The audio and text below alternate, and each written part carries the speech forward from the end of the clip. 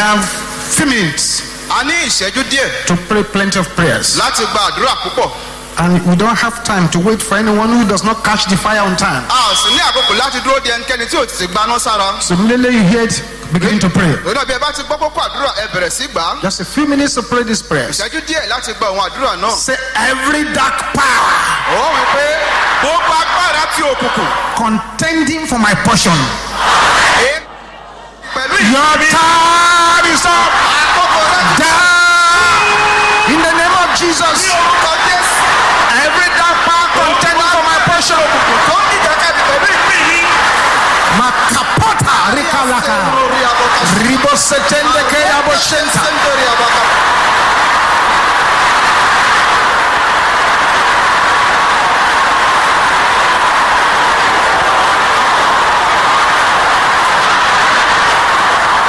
In Jesus' name we pray. Say thank you, Jesus. Father, we thank you for tonight. I will give you all the glory, all the honor, and all the adoration. Thank you for the power in the blood of Jesus. Thank you for the victory that was won on Calvary. Thank you for the mightiness of your name and your power which is above all powers. Accept our thanks in Jesus' name. Tonight, open our understanding. Lay your hands upon us. Thank you, Heavenly Father. In Jesus' mighty name we pray. A louder amen. Let's have a say, God bless you. Tonight, we're looking at a message titled The Cage of Time Wasters. The cage of time wasters. And you do well to pay close attention to this kind of message. The cage of time wasters.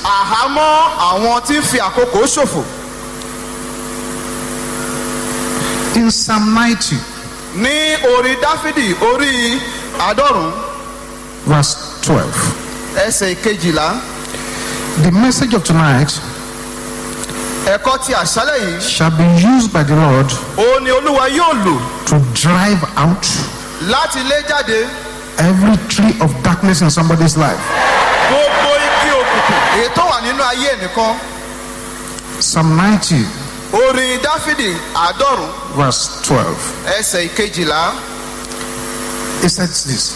It says, so teach us to number our days, that we may apply our hearts to wisdom. Teach us to number our days, that we may apply our hearts unto wisdom. In modern day English, say, teach us to be able to observe the times of our lives and cautiously guard our times, so that we will waste that time and we apply our lives to wisdom. In Psalm 31, verse 14. Psalm 31, verse 14. Fair dare say yes. Say, but I trusted in thee, O Lord. I said, thou art my God. Now verse 15. Say, my times are in thy hand. Deliver me from the hand of my enemies, and from them that persecute me. Here is a man who has handed over his time to the Lord. Please keep this at the back of your mind. In Ephesians chapter 5, you can see the seriousness of this matter in scriptures. Ephesians chapter 5, verse 15. Ephesians 5:15. Ephesians 5. Let's pick it from 14 and 15. Ephesians 5:14. So wherefore he said, awake thou that sleepest, and arise from the dead, and Christ shall give thee light. See then that ye walk circumspectly, not as fools, but as wise, redeeming the time, because the days are evil. Redeeming the time, because the days are evil. Listen carefully, beloved. Time is the coin of life. The coin of life. And if you are not careful, other people will spend it for you. Is the coin of life. Beloved, is the most valuable thing a man can spend. Time is free, but priceless. Once you've lost it, you can never get it back. Time is more valuable than money. You can get more money, but you cannot get more time. Lost time is never found again. No wonder they taught us in school. They said, tick, says the clock. Tick, tick. So what you have to do, do quick. Time is not a friend of anybody. Time does not cooperate with anybody. It is you who will have to cooperate with him. You see, so the bottom line is this, beloved. We do not really waste time. It is ourselves we're wasting. Once you're wasting time, you're wasting yourself.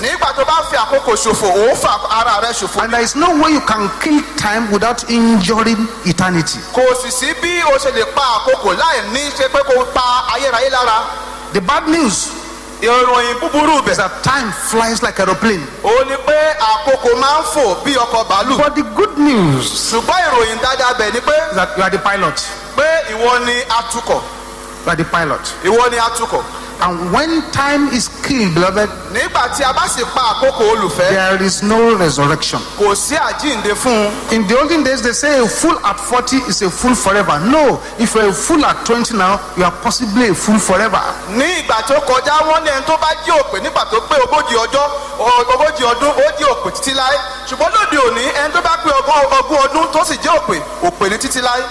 At the age of 9, the Lord pushed Samuel out. Became a national prophet. I don't know how old you are now. At the age of 30, Jesus started his ministry. I don't know how old you are now.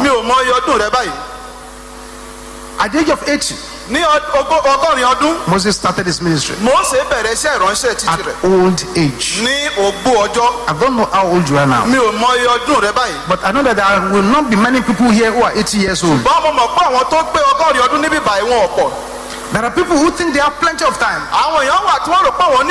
whereas they have very little time. síbẹ̀ àkókò díẹ̀ ni wọ́n ní. I want you to understand mo fẹ́ kí òye kó yé ọ. that time that you are wasting away pé àkókò náà tó fi ń ṣòfò ni. doing useless things, tí ò ń ṣe àwọn nǹkan tí ò wúlò. that time you could not sit down to analyze how you spent. àkókò tó ò lè jókòó kó ṣe àkíyèsí bó ṣe lò ó. It is waste of life. Oh. ó jẹ́ ayé téèyàn fi ṣòfò. So let it be very clear to you now. òye yẹ kẹ́lẹ̀ kó yé ọ. The only place you should not hurry to get away from ibì kan tó o gbọdọ̀ kánjú láti kúrò. is the presence of the Lord. òun ni wájú olúwa. Presence of the Lord. wájú olúwa. So to become a man of the hour, torí náà láti jẹ́ ọkùnrin ti wákàtí ni. you must make every minute of your life count. òun láti jẹ́ kí gbogbo ìṣẹ́jú ayé rẹ kó wúlò. That's why nítorí náà it is not how long you live that matters, kò ń ṣe bó o ti pẹ́ láyé ló wúlò tó. but how well we live. ṣùgbọ́n bó o ti lo ìgbé ayé rẹ sí. The wheels and chariot of time does not wait for anybody. It's always moving forward. àwọn kẹ̀kẹ́ àti ọkọ̀ àkókò kò dúró. God's time is moving hour by hour, minute by minute, second by second. àkókò tí ọlọ́run ó máa ń lọ nípa wákàtí àti wákàtí àti ìṣẹ́jú àti ìṣẹ́jú. Some foolish people think that àwọn òpè ènìyàn mìíràn rò pé they can live by any schedule wọ́n lè lo àkókò bó ti ṣe wù wọ́n. that they choose, èyí tó ṣe wù wọ́n. and that in their own time, pé ní àkókò tó wù when wọ́n. they fancy it, nígbà tó bá wù wọ́n they lójú. will now be serious. wọ́n á wá jókòó láti mọ tí wọ́n ń ṣe. You make a mistake, àṣìṣe ńlá gbàlì eléyìí. a great mistake. àṣìṣe ńlá ni. I pray that the Lord will help us. mo gbàdúrà pé ọlọ́run yóò ràn wá lọ́wọ́. What do we mean by time thieves?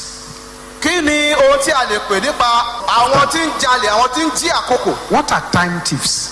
àwọn ta ni à ń pè ní àwọn tó ń jí àkókò. What are time wasters? àwọn ta ló ń fi àkókò ṣòfò. Who and who are in this cage? àwọn ta ni ta ló wà nínú àhámọ́ yìí. What are time thieves? kí àwọn ta ni ó ń jí àkókò. What are time wasters? àwọn ta ló ń fi àkókò náà ṣòfò. Who and who are in this cage? àwọn ta ni àti ta ni ló wà nínú àhámọ́ yìí. A time waster ayé tí ń fi àkókò ṣòfò. is anything that you are allowed to occupy your time that is not necessary. ó jẹ́ ohunkóhun tó jẹ́ kó gba àkókò rẹ tí ò sì wúlò. Anything that you are allowed to occupy your time that is not necessary ohunkóhun tí o gbà kó lu àkókò rẹ tí ò sì wúlò fún ọ. is a time waster. ó jẹ́ àfi àkókò ṣòfò. A time waster is anything àfi àkókò ṣòfò. is anything that prevents you from doing things that are necessary to be done. ó jẹ́ ohunkóhun tí ò jẹ́ kó lè ṣe ohun tó yẹ fún ọ láti ṣe. The necessary things are not done, àwọn nǹkan tó yẹ fún ọ láti ṣe ò ṣe. but yet time is going. àkókò sì ń lọ. That's time wastage. ó jẹ́ àkókò ṣòfò. I want you to understand this very, very well. mo fẹ́ kí èyí kó yí ọ dáradára. What are these time wasters? àwọn ta ni a fi àkókò ṣòfò wọ̀nyí. Let me now begin to look at them one by one. ẹ jẹ́ kí wá máa wò wọ́n lé ọ̀kan léjì. The number one time waster ẹni kìíní tí fi àkókò ṣòfò. is idleness. ó ní àìrí nǹkan ṣe. Idleness àìrí nǹkan ṣe. or sloth. àbí ìwọ̀ ìmẹ́lẹ́. Idleness. àìní nǹkan ṣe. What is just sitting down there èèyàn kọ́kọ́ jókòó síbẹ̀. doing nothing, kò ṣe ohunkóhun. contributing nothing, kò dábọ̀ ohunkóhun. adding to nothing, kò fún ohunkóhun. just there. ó kò ṣáà wà ń bẹ̀ So what are ṣá. you doing there? wọ́n ní kí ló ń ṣe níbẹ̀. Say, I'm relaxing. ó ní mò ń sinmi nì. I want to say, this thing has to be taken more seriously. wọ́n ló yẹ ká ṣe kínní ní kíákíá. Say, relax. ó ní ẹ mú sùúrù. God is in control. Yes, ọlọ́run wà relax. nídìí iṣẹ́ rẹ̀. Relax. ẹ sinmi. Do nothing. kò ṣe ohunkóhun. Idleness àìrí nǹkan is ṣe. a very serious matter. ó jẹ́ ọ̀rọ̀ tó ṣe pàtàkì. A lot of people are idle and they are praying for God to bless them. It's not possible. ọ̀pọ̀lọpọ̀ wà láìsí ohunkóhun. sì ń gbàdúrà pé kó lu àkókò fún wọn. That's kò what the ṣeé Bible ṣe. says. nítorí náà bíbélì sọ pé Whatsoever your hand findeth to do, pé ohunkóhun tí ọwọ́ rẹ rí láti do ṣe. it with all thy might. ṣe é pẹ̀lú gbogbo ipá rẹ. Those time you are wasting, àwọn àkókò tó fi ń ṣòfò. you could spend it working for the Lord. ó lè lò ó láti ṣiṣẹ́ fún olúwa. Those time that you have in your hand that you are free, àwọn àkókò tó ní lọ́wọ́ rẹ tó rò pé òkú you ò could nílò. invest it into heaven. ó lè lò ó kó lò ó fún iṣẹ́ So ọ̀rọ̀ iṣẹ́ ọ̀rọ̀. idleness is the first time waster. torí náà àìrí iṣẹ́ ṣe ó jẹ́ ẹnìkíní tí máa ń fi àkókò ṣòfò. 2, èkejì excess of sleep. oorun àsùnjù. Excess of sleep. oorun àsùnjù. Some will sleep at home. They come to church and continue. àwọn mìíràn wọ́n á sùn nílé tó bẹ̀ gẹ́ wọ́n á tún délé ìjọsìn wọ́n á tẹ̀síwájú láti máa sùn. Thereby keeping the ushers busy and say, wake up, wake up, wake up. nípa bẹ́ẹ̀ wọ́n á máa fún àwọn aṣọ́nà ní iṣẹ́ ṣe jí kúrò ní oorun rẹ.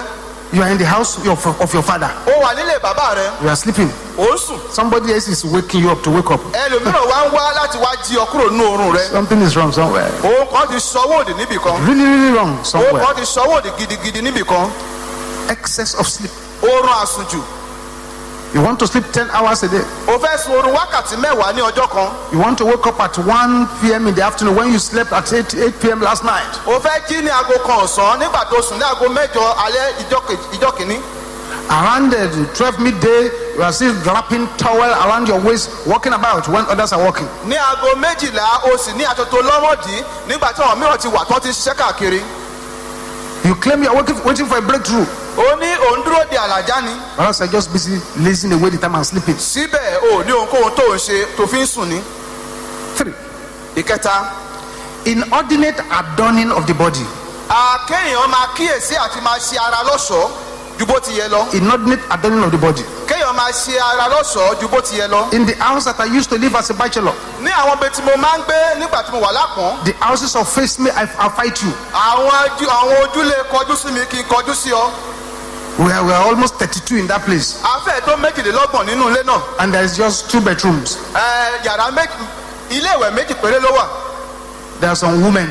àwọn obìnrin kan wà. Once they enter that place before you, the bedroom before you, tí wọ́n bá ti wọ ilé ìwẹ̀ yẹn sí ọ síwájú rẹ. there is no point in waiting at the door. kò nílò fún ọ láti dúró níbi ẹnu ọ̀nà mọ́. Just wash your face and brush your mouth and just go to where you are going. tí ẹni kò kàn lọ kó fọjú rẹ kó fọ ẹsẹ̀ rẹ kó lọ́nu rẹ kó lè máa lọ sí tó ń lọ. Unless you don't have work to do that day. àfi tó o bá níṣẹ́ láti ṣe ní ọjọ́ yẹn. 1 hour in the bedroom. wákàtí kan nínú yàrá ìwẹ̀. What is she doing there? kí ló ń ṣe níbẹ̀? Nobody understands. kò sí ẹni tó mọ̀. She goes to the room again. a tún lọ sí yàrá. Another 1 hour. a tún lọ wákàtí kan To míì. dress this up, a gbélé wá. dress that up, a gbélé wọ̀. put starch in the eyes, a fi ìkan sójú ìpẹ́ ìpéjú sójú.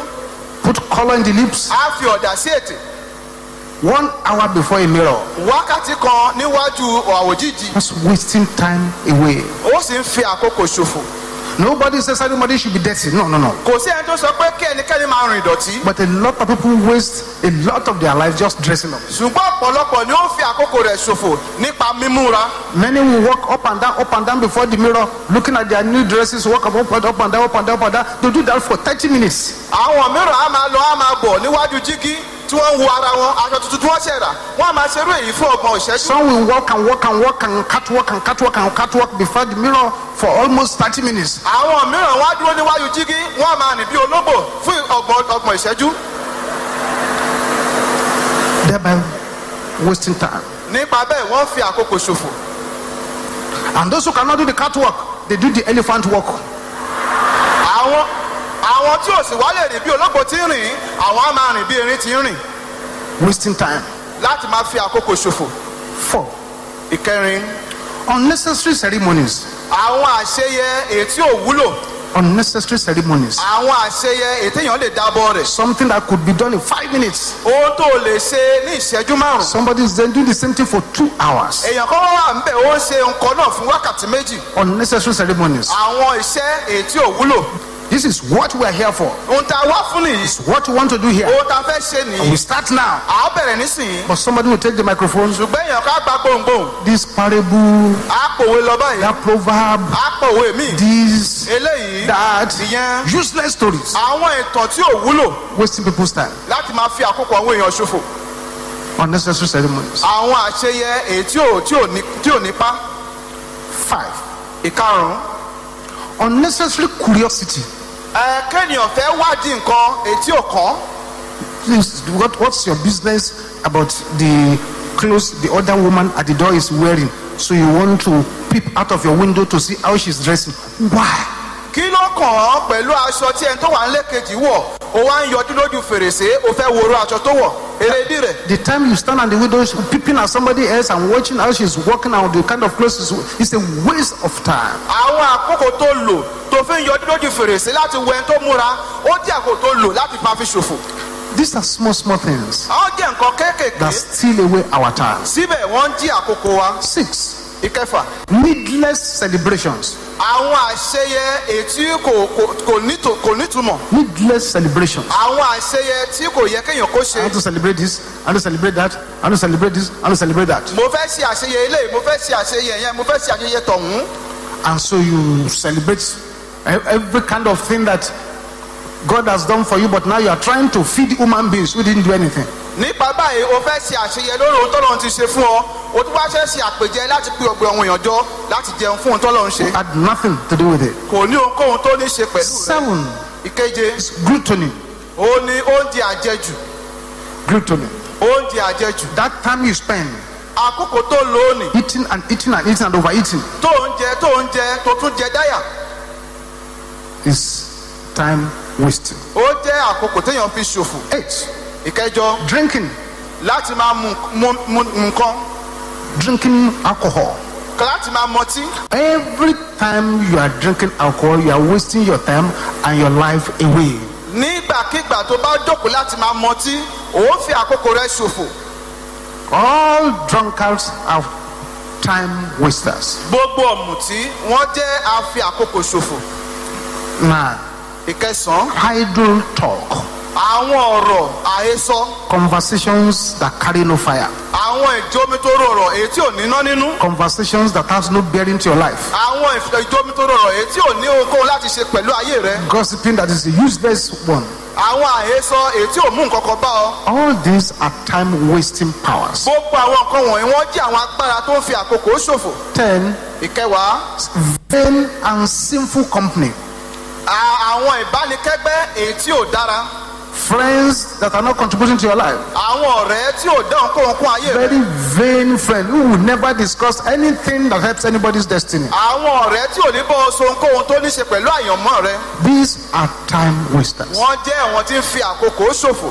There are people here tonight. Àwọn èèyàn wà ní àṣálẹ́ yìí. If they can pray themselves out of all these time wasting procedures Tí wọ́n bá lè gbàdúrà ara wọn kúrò nínú gbogbo àwọn nǹkan tó ń fi and àkókò ṣòfò. key into what God has for their lives, Tí wọ́n sì so ara wọn pọ̀ mọ́ ohun tí Ọlọ́run ní fún ayé you'll be wọn. surprised what progress they will make. Yóò yà wọ́n lẹ́nu àṣeyọrí àti tẹ̀síwájú tí wọ́n ó ní. 11. Ìkọkànlá. Needless, inordinate sports and games. Àwọn eré ìdárayá èyí tí ò wúlò èyí tí ó sì yẹ kán dábọ̀ rẹ̀. Needless, inordinate sports and games. Àwọn eré ìdárayá èyí tí ò jámọ́ nǹkan kan. A New Testament Christian will not sit down and be playing card, joker, what, ludo. Kìrìsìtẹ́nì ní ayé ti májẹ̀mú tuntun yìí kò yẹ fún láti jókòó bó òun ń ta káàdì tàbí òun ń ta lúdò. If you are still in that category, Tí o bá wà ní ìpele tá à ń you sọ can yìí, sit down with the traditional game they play and the ludo and the what, snakes and ladder, then you don't know where you are going yet. tí o bá wà nínú ìsọ̀rí tá à ń sọ yìí tó lè jókòó láti ta tẹ́tẹ́ àbí láti tayò, o ò mọ ohun tó ń ṣe síbẹ̀ ni. 12. Ìkejìlá. Excess of worldly cares and business. Àwọn àníyàn nípa ohun ti ayé àti nípa ìdókòwò ayé ní àmọ̀jù. The Bible says be careful for not to just sit down and think about the cares of life that will fizzle away. Gbogbo èèyàn wá jókòó á máa ṣàṣàrò á máa dárò gbogbo àníyàn ti ayé yìí àkókò sì ń lọ. 13. Ìkẹtàlá. Ungoverned and sinful thoughts. Àwọn èrò tí èèyàn ò ṣe àkóso rẹ̀ tí wọ́n sì jẹ́ èrò díẹ̀díẹ̀. Thoughts that are ungoverned and sinful. Àwọn èrò tí èèyàn ò ṣe àkóso rẹ̀. So you sit down and think and those thinking is sinful. Àwọn èrò tó rò yìí wọ́n jókòó òrò ohun tó sì ń rò yìí ó jẹ́ ohun tí ò yẹ kó rò tí ò ní wàhálà And nínú. the thinking is completely vain and worldly. Àwọn èrò yìí ó jẹ́ èrò tí ò ní ohun tí ò já mọ́ nǹkan ohun tó sì jẹ́ ti ayé. The thinking sometimes is exercising self-pity. Nígbà míì á rò báyìí á máa ká àbámọ̀ á máa káàánú fún ara rẹ̀. 14. Ìkẹrìnlá. Is reading vain and useless books. Kíka àwọn ìwé asán tí ò já mọ́ nǹkan ohun. Vain and useless books. Àwọn ìwé asán ìwé tí ò wúlò. Books that cannot help your destiny. Àwọn ìwé tí ò lè ran àyànmọ́ rẹ Books lọ́wọ́. that cannot move your life forward. Àwọn ìwé tí ò lè mú ìtẹ̀síwájú bá ayé rẹ. These are time wasters. Àwọn wọ̀nyí jẹ́ ohun tí ń fi àkókò ṣòfò. 15. Ìkẹẹ̀dógún. Unprofitable studies. Àwọn ẹ̀kọ́ téèyàn ń kọ́ tí ò mú èrè wá. Undertaken for vain glory. Èyí tí àwọn èèyàn ń ṣe láti gba ògo asán. Unprofitable studies. Ẹ̀kọ́ tí ò mérè wá. Undertaken for vain glory. Èyí tí èèyàn ń ṣe láti gba ògo asán. I just seeking the glory of man. Èèyàn kan ń gba ògo tí ènìyàn. So I just want to study it. I just want to study it. Mo kàn fẹ́ ní ìdánilẹ́kọ̀ọ́ lórí rẹ̀ ni. All these the time wasters. gbogbo àwọn nǹkan yìí ń fi àkókò ṣòfò ni. 16 ìkẹrìndínlógún. is the unsanctified and ungodly heart. ọkàn tí kò ní ìyàsímímọ́, ọkàn àìláìmọ̀ Ọlọ́run. Wicked heart. ọkàn ìkà. Hearts that plan wickedness and deceit. ọkàn tó ń gbèrò ìkà. They are all gbogbo time wọn wasters. pátápátá wọ́n jẹ́ àfi àkókò ṣòfò. 17 ìkẹtàdínlógún. procrastination. kéèyàn kó máa sún nǹkan sọ́jọ́ ọjọ́ iwájú. I will do that tomorrow. wọ́n ṣe I will lọ́la. do that next week. wọ́n ṣe lọ́sẹ̀ tó I will bọ̀. do. wọ́n ṣe. I will do. wọ́n ṣe. I will do. wọ́n ṣe. I keep pushing ọ́ máa sún síwájú, á máa sún keep síwájú, pushing. á máa sún síwájú. until you find out you have wasted time. títí àwa di pé òun ti fàkókò ṣòfò. 18 ìkejìdínlógún. in our days now, the computer. ní ọjọ́ tí ò ní ẹ̀rọ ayárabíàṣá. A lot of people spend majority of their days at the front of the computer, ọ̀pọ̀lọpọ̀ ló ń lo àkókò rẹ̀ níwájú ẹ̀rọ yìí ayárabíàṣá yìí. looking inside the internet, looking at this, looking at that, looking at that. You just waste the majority of their lives at the front of the computer. wọ́n ń wo ẹ̀rọ ayélujára, wọ́n ń ṣe oríṣiríṣi níwájú ẹ̀rọ yìí láì sí èrè kankan nínú rẹ̀. 19 ìkọkàndínlógún. is the television. ó ní ẹ̀rọ amóhùnmáwòrán. Television is the greatest witchcraft around. ó ní iṣẹ́ tí àjẹ́ ètò wà ní ayé wa ní ẹgbẹ́ ayé wa nísìnyí. Always positioned at the center of the house, ní gbọ̀ngàn inú yàrá ni ó máa ń wà báyìí. and a lot of life have been wasted because the useful time they have for heaven, they have spent it at the front of the box. ọ̀pọ̀lọpọ̀ ayé ni àkókò ló sì fi ṣòfò. àkókò tó yẹ kó wúlò fún ayé láti mú àyànmọ́ tẹ̀síwájú ni wọ́n ti lò níwájú ẹ̀rọ yìí. I'm telling you this. wọ́n sọ àwọn So ọkọ̀ you wọ̀nyí. say, they say we should not waste our time, but what do they mean? That's why I'm coming down to the level to explain everything to you very well. mo ń ṣe àwọn àlàyé yìí torí a lè sọ pé wọ́n ti ní ká má fi àkókò wá ṣòfò. ohun kéékèèké tó yẹ ká kíyèsí ni mo ṣe ń tọ́ka wá sí i. 20 is telephone. ogún òun ni ẹ̀rọ gbohùngbohùn. The only reason some people are controlled in telephone is because no credit. èdè kan tó àwọn èèyàn fi lè bá àwọn èèyàn sọ̀rọ̀ nípa ẹ̀rọ tí wọ́n fi ń bá ènìyàn mi sọ̀rọ̀ ni pé kò sí owó lórí ẹ̀rọ yìí. And some who they don't have the credit, but they want to waste your own, so they start flash you. àwọn mìíràn wọn ò ní owó lórí ẹ̀rọ títí wọn wọ́n sì fẹ́ lo owó tó wà lórí ẹ̀rọ tẹlòmíì nípa bẹ́ẹ̀ wọ́n máa já èèyàn ní kẹ́sẹ́ wọ́n máa já ní kẹ́sẹ́ wọ́n máa já ní kẹ́sẹ́. So when they call, they talk very quickly. nígbà tí wọn bá pè kíákẹ́ wọ́n ti sọ ohun tó máa sọ tán. But when they flash and you call back, they now slow down. ṣùgbọ́n tó bá jẹ́ oníkẹ́sẹ́ nípa ẹ̀rọ yìí wọ́n á wá sinmi. Wasting time. fífi àkókò ṣòfò. 21 ìkọkànlélógún. is disorganization. ó ní àìṣe ìṣàkóso rere. Time waster. ó jẹ́ àfi àkókò ṣòfò.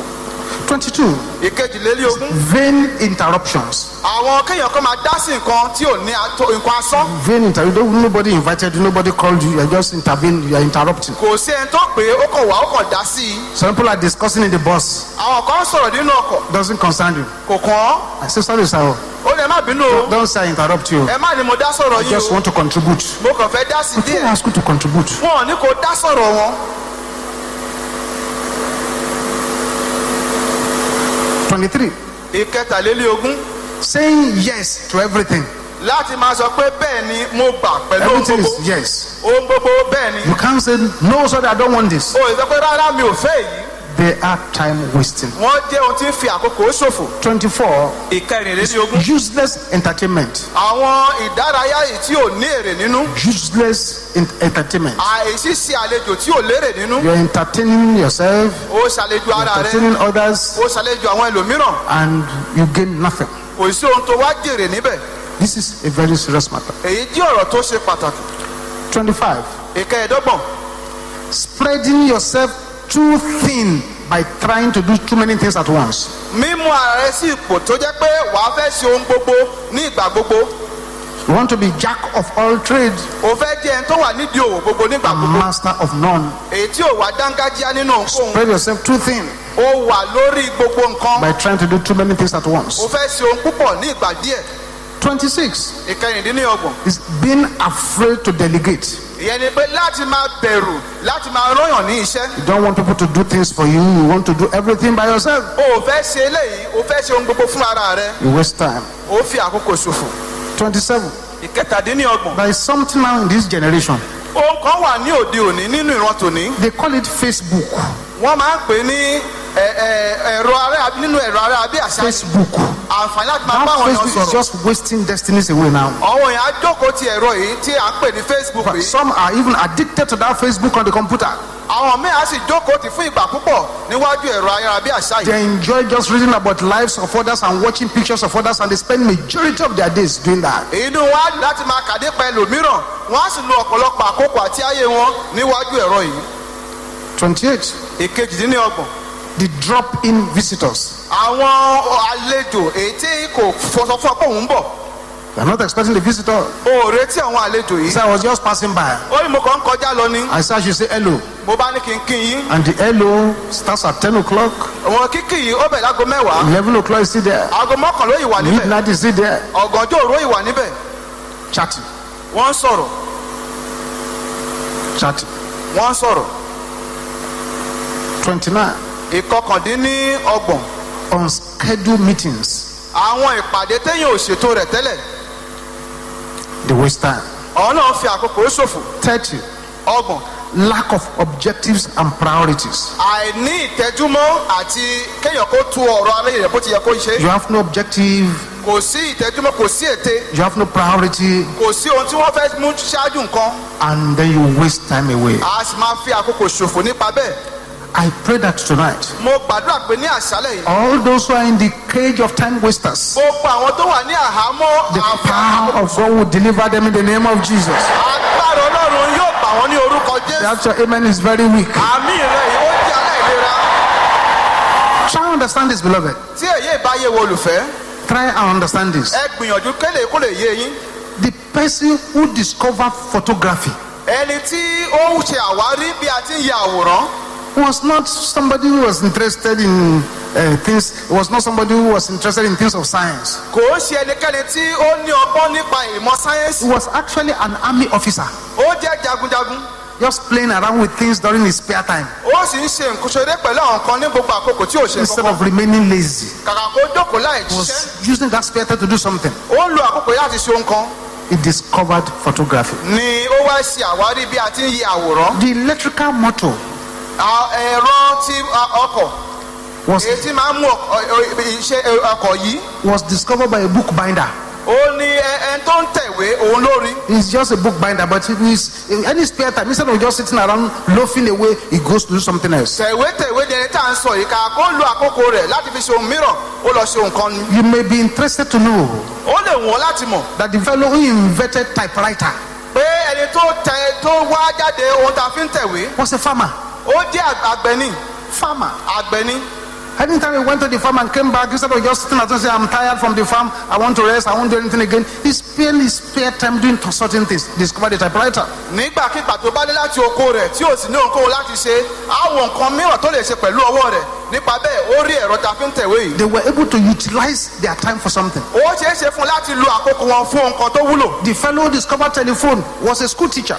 ẹni tí ó wá ẹ̀rọ èyí tí a fi ń bẹ́yàn sọ̀rọ̀ ó jẹ́ olùkọ́ni nílé ìwé kan. The tire that you have on our vehicles today, that tire, pneumatic tire that you blow breeze inside, àwọn ẹ̀rọ tí ó mú ọkọ̀ tẹ̀síwájú táyà tí mọ́tò ń lò. the tires on the vehicle, èyí tí mọ́tò ń lò yìí. was discovered by a medical doctor.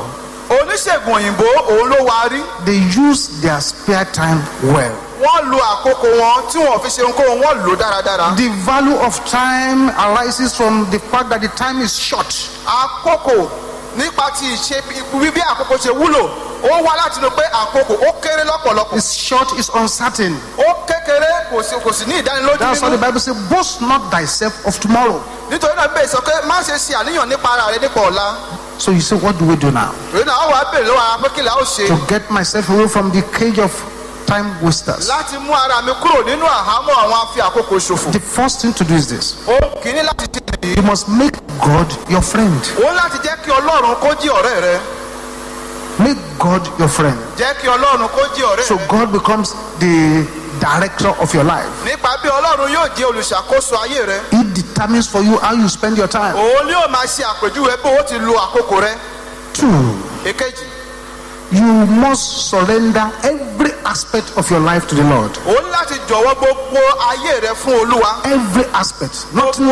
Nothing left behind. gbogbo ẹ̀ka ayé rẹ ó ní láti jọ̀wọ́ rẹ. Number 3. ìkẹta.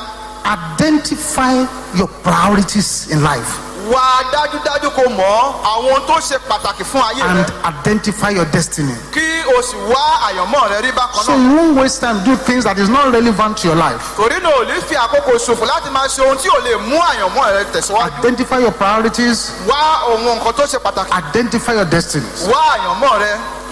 Number 4. Ìkẹrin.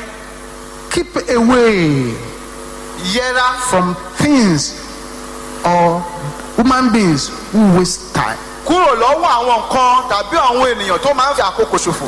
Keep away Yẹra fún wọn. from human beings and things that waste time. Yálà àwọn ènìyàn tàbí àwọn nǹkan náà tí máa ń fi àkókò ṣòfò. Keep away Yẹra fún wọn. from things or human beings Àwọn nǹkan tàbí àwọn ènìyàn that waste time. tó máa ń fi àkókò ṣòfò. And number 5, Ìkarùn-ún. submit your time into the hands of the Lord. Jọ̀wọ́ kó sì yọ̀ǹda àkókò rẹ sí ọwọ́ It's Ọlọ́run. number 6. Ìkẹfà. Pray time wastage out of your life. Gba àdúrà láti mú àkókò fífẹ́ àkókò ṣòfò kúrò nínú ayé Pray rẹ. it out of your life. Gbà á kúrò nínú ayé rẹ. And last but not the least, Àti ìtókẹ́yìn nínú rẹ̀. pray in divine orderliness into your life. Gbàdúrà fún ètò àti òkè wá sínú ayé rẹ.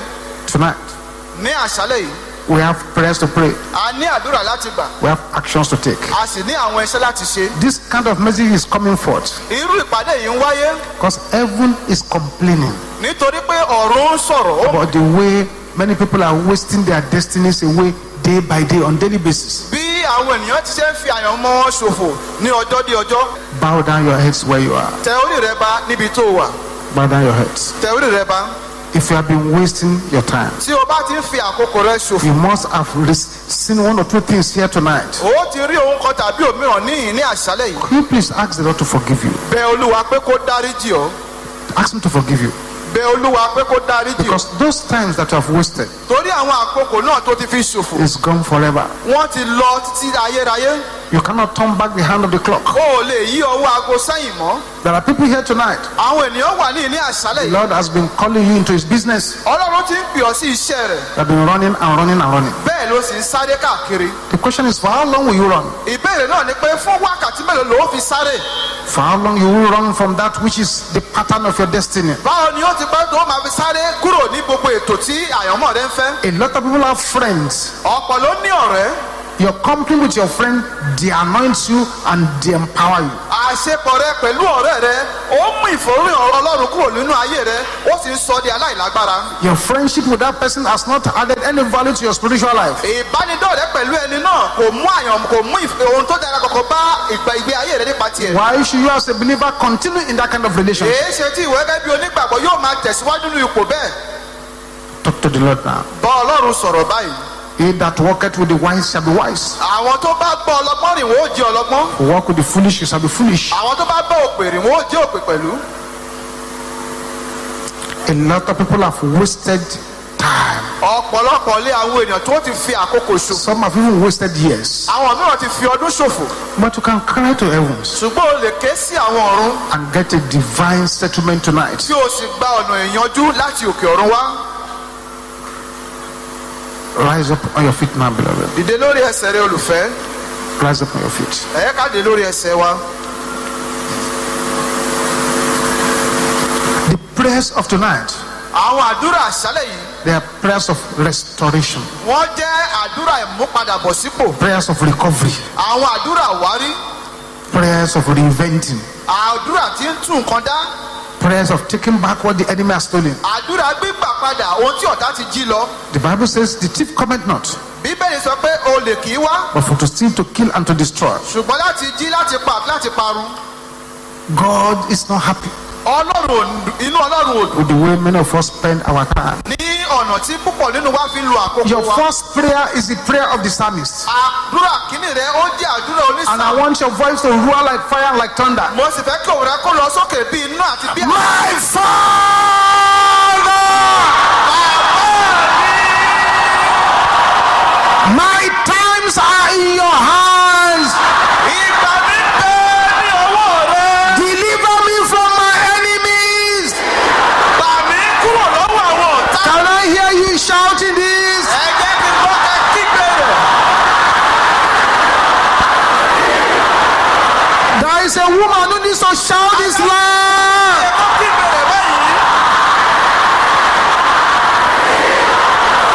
Let your voice roar like thunder.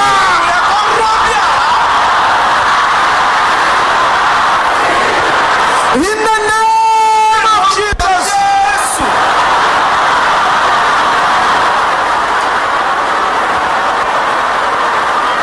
Basita katende kayaba. Dosande katenda yabo shenteraba.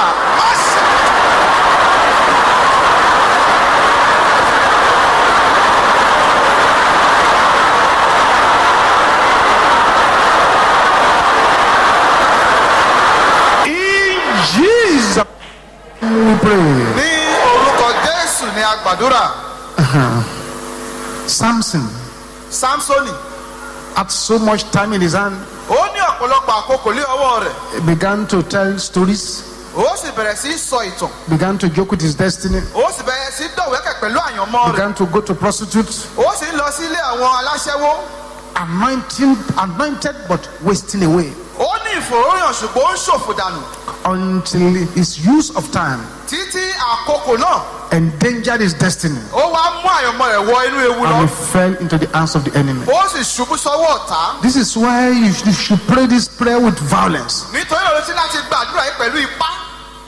Power of time wasters in my life, in the name of Jesus.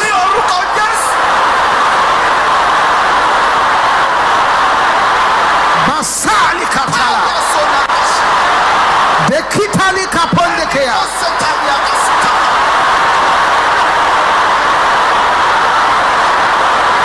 Open your mouth, open your mouth.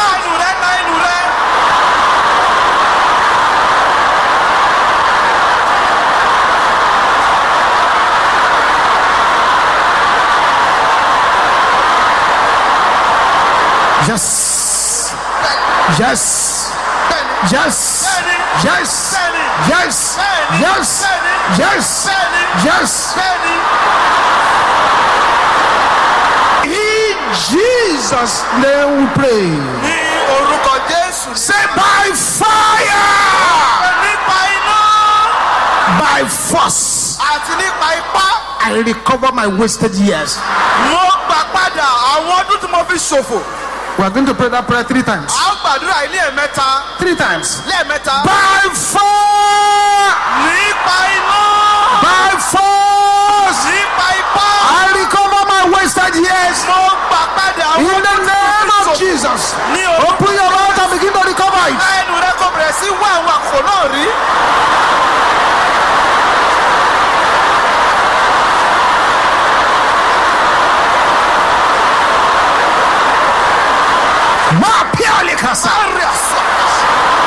In Jesus' name we pray. Second time, open your mouth and pray.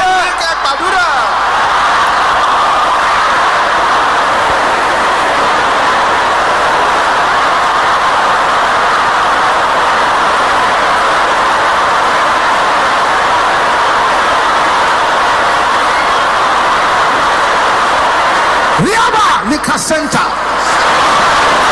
In Jesus' name we pray. Number 3, open your mouth and pray.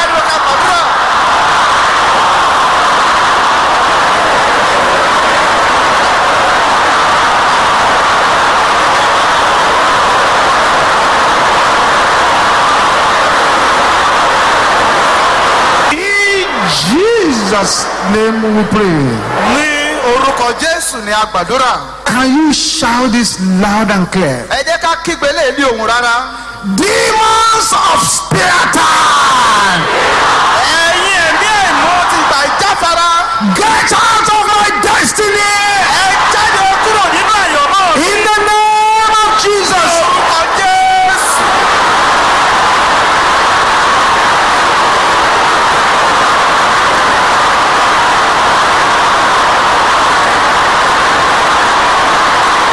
Let your voice be loud.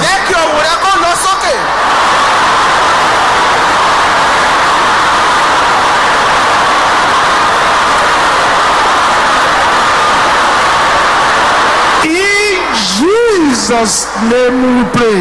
Ní orúkọ Jésù ni a gbàdúrà. Now say, my lost virtues. Ó wá wípé ẹ̀yin àyànmọ́ mi tó ti sọnù. Can you allow your voice to be louder than the person close to you? Ẹ̀yẹ́ kí òun rẹ̀ kọ́ lọ sókè jọ tó wà ní ẹ̀gbẹ́ rẹ lọ. Arise by fire. Ẹ dìde nípa iná. Locate me now. Ẹ wá mi rí In nísìnyí. the name of Jesus. Ní orúkọ Jésù.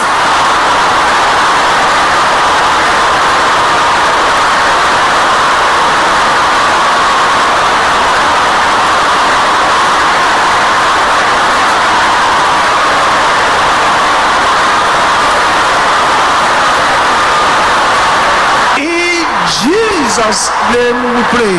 Ní orúkọ Jésù ni a gbàdúrà. Say, my pending miracles. Ó wí pé ẹ̀yin iṣẹ́ àmì àti iṣẹ́ ìyanu mi tó há. My pending breakthroughs. Ẹ̀yin àlàjá mi tó wà lọ́nà. Manifest by fire. Farahàn nípa iná. In the name of Jesus. Ní orúkọ Jésù. My pending miracles. Ẹ̀yin iṣẹ́ ìyanu mi tó My wà lọ́nà. pending breakthroughs. Ẹ̀yin àlàjá mi tó pọ̀ lọ́nà. Manifest by fire. Ẹ farahàn nípa iná.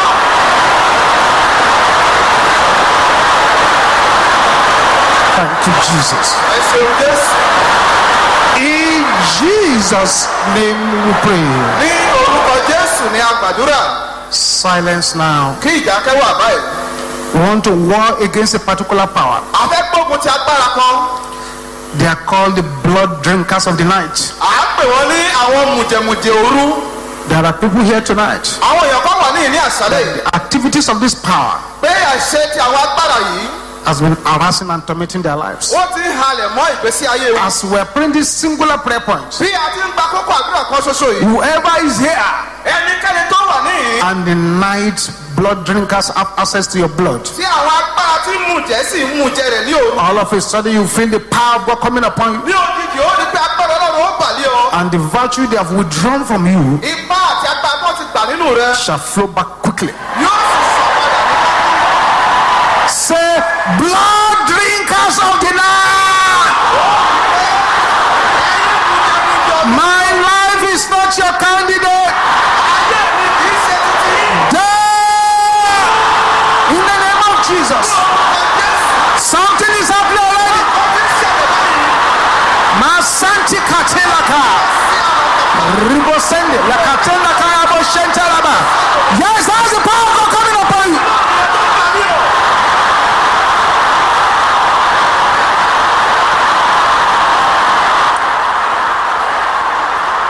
In Jesus' name we pray. Ní orúkọ Jésù ni a gbàdúrà.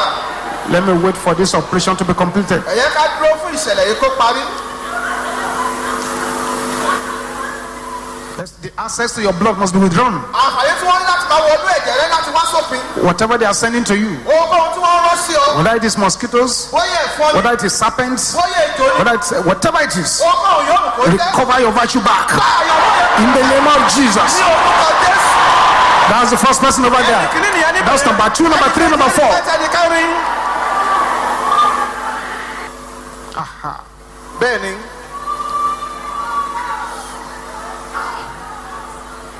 Shout this louder than anyone around you. Ó tún kígbe lé ju ẹ̀wọ̀n ẹnikẹ́ni lẹ́gbẹ̀ẹ́ rẹ lọ. Goliath that stopped my parents. Ẹ̀yin Gòláyátì tó dá àwọn òbí mi dúró. Hear the word of the Lord. Ẹ gbọ́ ọ̀rọ̀ Olúwa. You cannot stop me. Ẹ ò lè dá mi dúró. Therefore, Nítorí náà.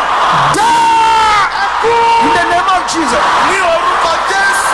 Goliath that stopped my Ẹ̀yin parents. Gòláyátì tó dá àwọn òbí mi dúró. You cannot stop me. Ẹ ò lè dá mi dúró. Therefore, Nítorí náà. die. Kú. Thank you, Jesus. Ẹ ṣeun Jésù. Thank you, Jesus. Ẹ Thank ṣeun you, Jésù. Ẹ Jesus. ṣeun Jésù.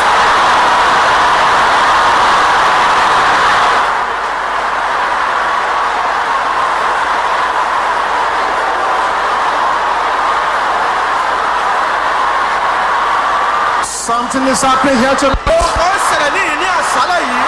Somebody is breaking through. Ẹnìkan ńlá àlàjá báyìí. In Jesus' Jesus' name we pray. Ní orúkọ Jésù ni a gbàdúrà. Sevenfold amen. Àmín ní ìlọ́po méje.